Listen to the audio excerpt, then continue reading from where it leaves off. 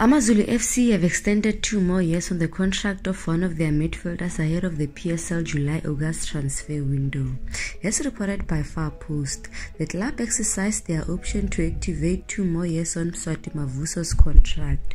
The 22-year-old initially signed a 5-month contract with a 2-year option to extend. Despite not having made his debut yet, the club has elected to hold on to him.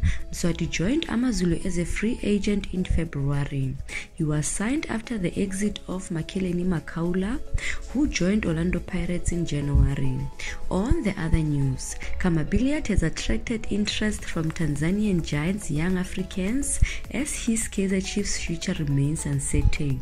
The former Warriors international's contract is set to expire at the end of the season. With just a month left before the end of his deal, the 32-year-old is now eligible to sign a pre-contract with the club of his choice, and Young Africans have confirmed their interest in the player through the club's vice president, Raft Haji.